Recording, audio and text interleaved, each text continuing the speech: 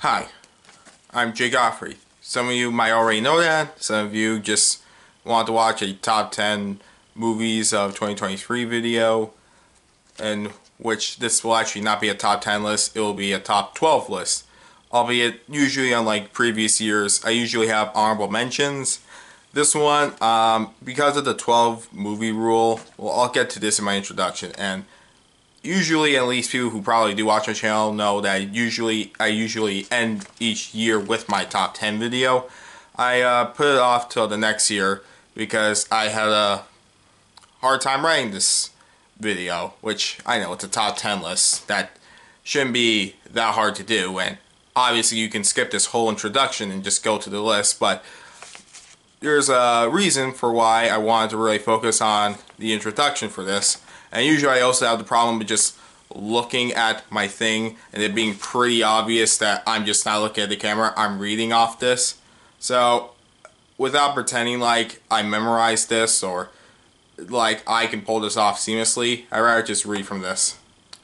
So sorry for the lack of eye contact. With that being said, I don't know what will happen or where I might be in 2024, but I'm optimistic as I look back at this year and I want to talk about something important to me. I want to share with others the movies I watched and loved. And I feel like a cliche thing to say would be movies helped me the most in 2023, but the real world, family, friends, and pursuing my dreams did. But movies are still important to me as I dream to be a filmmaker. Watching the best movies to the worst ones to know what it takes to be a filmmaker is what inspires me to do my best. As anyone who makes a movie, it is an accomplishment in and of itself. And sure, not every movie is great, but they still made a movie. Can anyone say they done that? But what I should want to say is that there's still so many new movies that I loved, movies that made me laugh, cry, smile, challenge me, whether it was made to entertain me or do something I didn't even expect. And it's what I love about movies. Well, I've only seen 86 new movies this year, which, most people don't see 86 new movies a year. Usually I actually try to see 100 movies each year, but with streaming and not having as much, straight to streaming movies as before, or, I have more important things to do. I can't just see movies all the time. Though I will say, I'm pretty sure most people I talk to who are also into film don't see like 10 new movies each year, but that's not relevant. The storytelling you only get when you leave the house and feel the grand scope on the big screen, or sitting with people you love and feeling like each story told is an experience you went on together without even saying something to the other, or when it's all over, me and the other person could disagree and what we think about the movie, yet still be friends because we love talking about how we feel, and that's why movies are still important to me. That's why this will be a top 12 list, as each year there are so many movies I keep wondering if I make mistakes not putting on the list. Not that I think my past choices were the wrong movies at the time, because, in that moment I truly feel like those were my favorite movies of that year, and there are various reasons why, but each year a movie I didn't see I fall in love with that I wish was on that list when I made the video, but I didn't at the time, or how I feel about that movie months, even years later might change, or what I think might be the best movies of the year are movies that impacted me the same as the movies I love that maybe weren't better, but they left a bigger impression on me. Movies can, and even if this isn't something I know how to say properly, they can change you or impact you in ways you never know. That's also why movies are important to me. Much as I said I know the reasons why before, sometimes it takes not knowing why a movie impacts you in order to know that it does have an impact on you, because you go back and wonder what it took.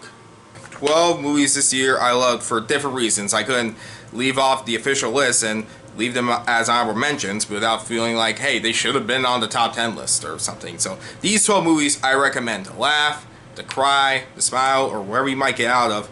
If I didn't know what to say to convince you to watch it, then maybe you can watch it for yourself and say something I didn't. Or, it's what I hope I can convince you to give a try if you haven't. So that being said, these are my top 12 movies of 2023.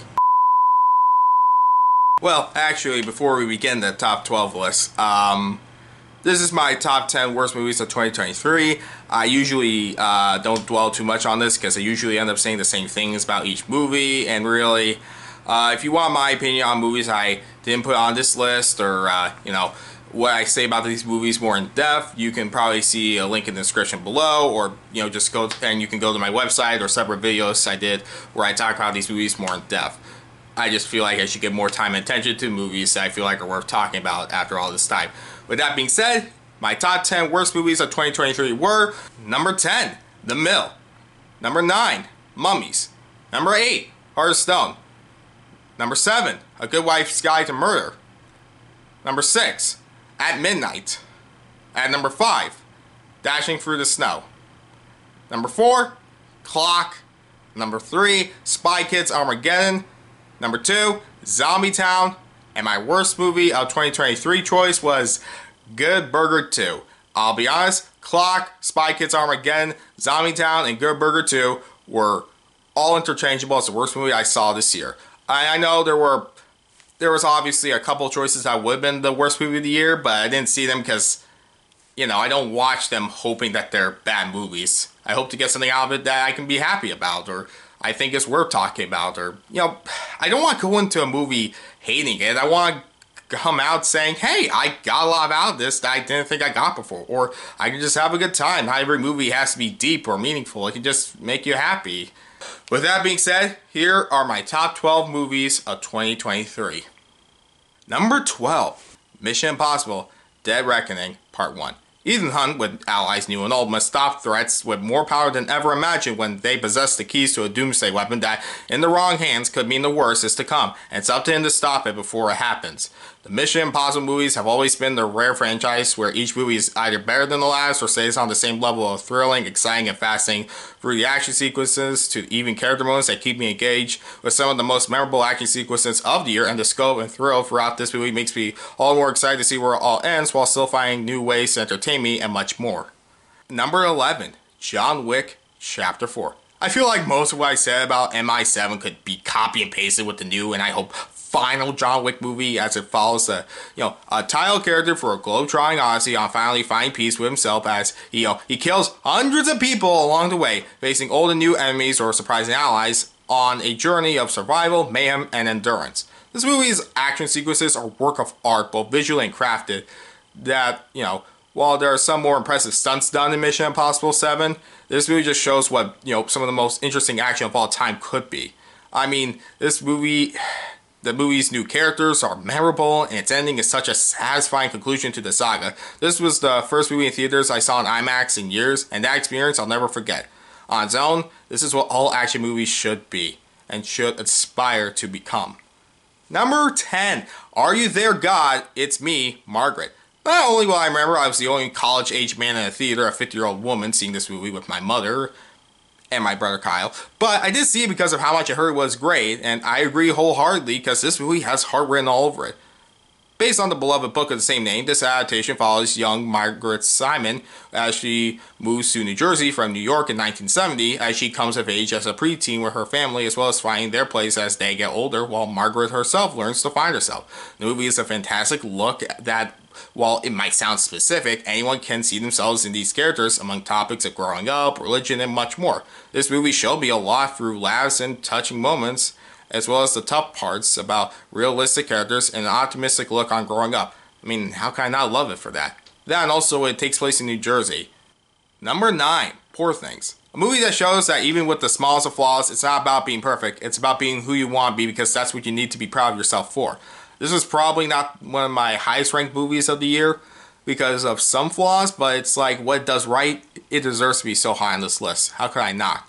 It's a story about, well, in a colorful and bizarre man's view of the world, Belle Baxter is the reanimated corpse with the brain of an unborn child as a Frankenstein's monster equivalent.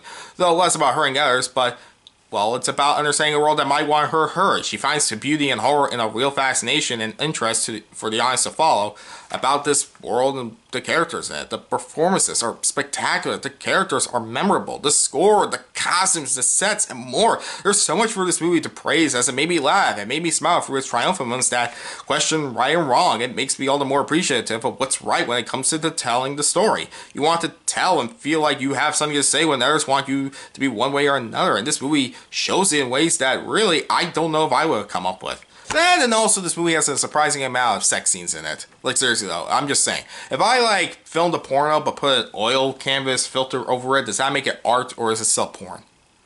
But with that being said, yes. This movie is weird, it's odd, fun, and not for everyone, but also at the same time, it is for everyone. And that's why I love Poor Things. Not actual poor things, no one should be poor. You may have said this was a bad joke. I'm just saying I don't want this taken out of context. Number 8, The Holdovers. If a movie can make you feel the warm hug against its cold winter, this movie can do that when you want to laugh and cry and feel hopeful when it could feel like there is none. Yet, at the end, you need to still push yourself instead of playing it safe, because that's how I felt by the end of it. When curmudgeonly school teacher Mr. Hunnam is stuck looking after a troubled but good at heart kid during winter break, the two, along with the grieving lunch lady, find with each other what it means to move on past sadness, and even when it feels like the world's against you, there are people who will always be there for you. And all you have to do is find them. Thanks to its atmosphere, near perfect dialogue, and the introspective and spectacular performances of the main three, this is a movie anyone can sit down and come out feeling changed by the end, even if they don't know why. Number 7, Wonka. I'll say it. I cried during the new Wonka movie, made by the same guys who made the Paddington movies, because like those movies, in a world like this, it's just so rare in a cynical world like this one, with people who want movies to be darker and more insulting or mean-spirited, or just, it's nice to have a movie that is unabashedly full of heart and pure in terms of its characters, and all-age story of how a young Willy Wonka grew his chocolate empire. The throwbacks to the original are clever, while telling a new story on its own, with a soundtrack I loved. I really love the soundtrack. It has imaginative characters and world building and a heart at its center. This might not be what everyone who loves the original Willy Wonka and the Chocolate Factory or the Charlie and Chocolate Factory movie is looking for, but if I want a movie to make me smile again after people want me to be as cynical as them, I'll put on this movie to remind myself that genuine, sincere stories can still be told to delight and dazzle people of all ages. Not every movie can do that, and Wonka was one of them. Number 6, Spider-Man Across the Spider-Verse. The follow-up to the groundbreaking Into the Spider-Verse follows Miles Morales going beyond the world he knows as he must stop new enemies with new and familiar allies across different dimensions, all while finding his way back home, as he must figure out what it means to be Spider-Man at its absolute limit, and at the same time finding out who you are beyond the mask. The animation is all the more impressive and amazing, the story gets more challenging, interesting, and while not better than the first, this was easily my favorite Part 1 movie of the year. Which, I don't know how many Part 1 movies came out this year, but I know there was a lot.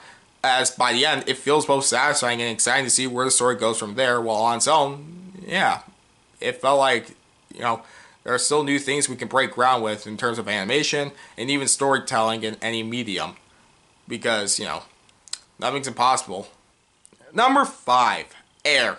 Well, speaking of things being impossible, look, in a year that had a lot of movies about a story of how a famous product came to be, I still think movies like these are worth telling for all the reasons any story should be. So, what's Air about? What Air is about is the Air Jordan sneaker brand. It's more fascinating than I thought. It is more fascinating than I thought and interesting in both retrospect and now. And that, well, no matter how old you get, there are still new things you can accomplish, while showing that the only way to push yourself forward, or push the world around you forward, is to take chances, and why certain people deserve to be at the top when you work hard enough in, a movie about just a product, and so much more, thanks to its cast, and writing, and fantastic execution. God, I fell in love with Air as the first movie that made me feel like I could make anything possible, or, well, I can make anything possible amazing this year. Even if it wasn't the best movie that showed me anything was possible. Number 4, Guardians of the Galaxy Volume 3. It took years for this to come out, but while the world will be divided on where the MCU is going now, and while that's another conversation, but I'll just say it. I just really want people to stop complaining about every new Marvel or Star Wars thing. Like, if it's not your thing, move on with your life. Not everything's going to be perfect, or not everything people make is good, but, that doesn't mean it's terrible or it should be the only focus you have. Just, God, I'm sick of it. Oh wait, what was I saying? Oh yeah. So, Guardians of the Galaxy Volume 3. What I'm saying is that it does feel weird to see characters for almost a decade I grew up with I say goodbye to now, but all these things, well, all things must. And this movie excels with both the fun of this franchise and the heart in its serious moments, as Rocket Raccoon's character arc is spectacular, where I never would have thought I'd cry in a movie with a talking raccoon in it. But I did. The whole cast and crew give it their all, and remarkable creative visual, both digital and practical effects. The writing is as stellar as ever, and even when I see people who don't like this movie, all I can think of is, that's why I love this movie. And no movie this year made me this satisfied and rewarded for sitting through it, because, man, all things must end, but who says you can't get the ending you want sometimes? Number 3, The Wonderful Story of Henry Sugar.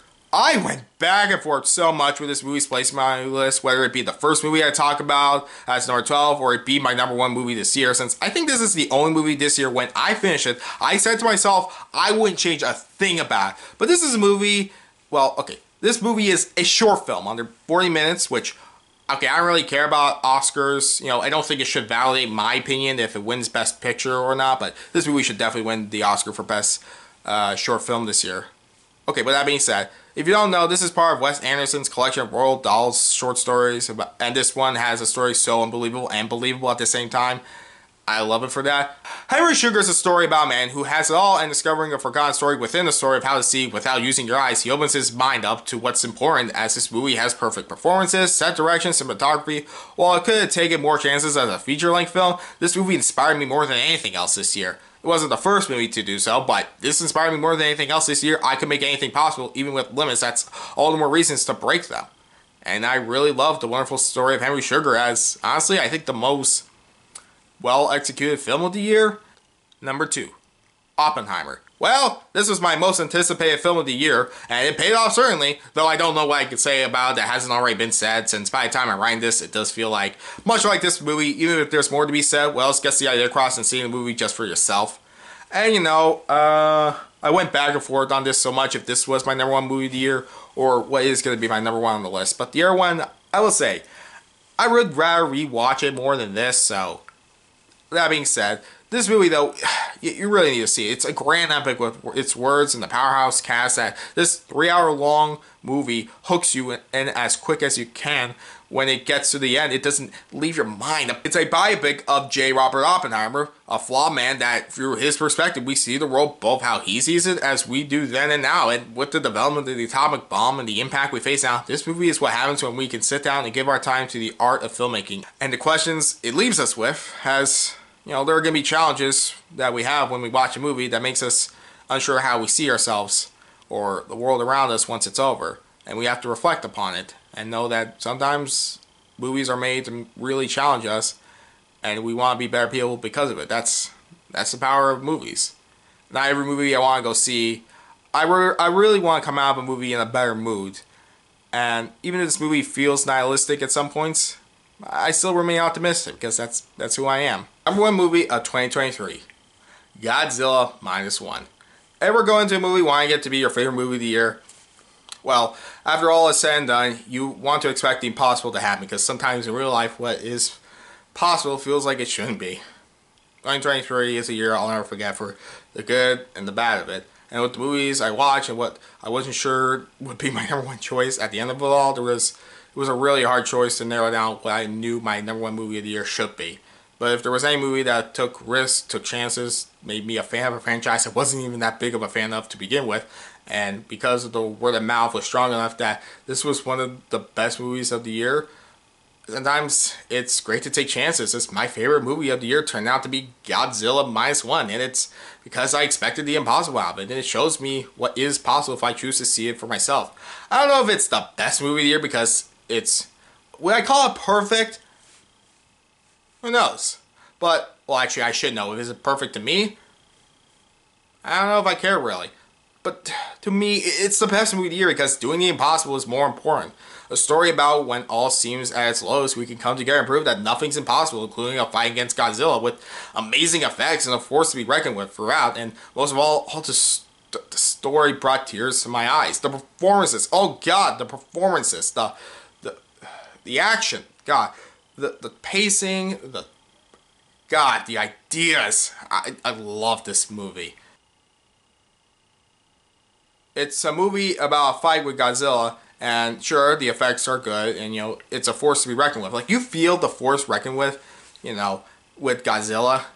But most of all, the story brought me to tears. It's the story of redemption, love, family, knowing that you are who you are and you can make it through if you care enough about the people around you. Reminding yourself that people care about you and what you want. Even if it seems impossible, it is possible. The dialogue, the performances, the devastation, and the final lines in the ending I'll never forget. I cared. I cried and I smiled. And I know I didn't really get into much specifics about the movie. Because, you know, I guess in one way I could say you can go in blind. or you know, if you have to look up what the movie's about, if to be interested, do it. I really recommend this movie because hey, nothing surprised me more this year than this film, and you know, nothing about the movie going in other than just what I heard to be surprised because nothing's impossible. Look, it was really hard to write this list because sometimes I still fear I'm just saying the same note over again, or I don't know if I'm really gonna have a good opinion.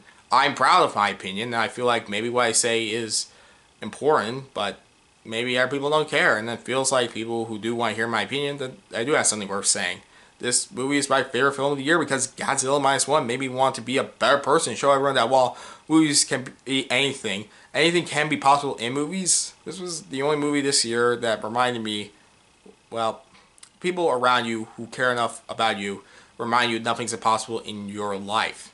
And sometimes that's more important, to be with the people you love. Movies mean a lot to me, but the people in my life mean more to me because I don't know if I should say it. I I don't need to say why. I don't need to say why. I want to say thank you to everyone who became my friend, the friends I still have along the way, those who like me, love me, whatever.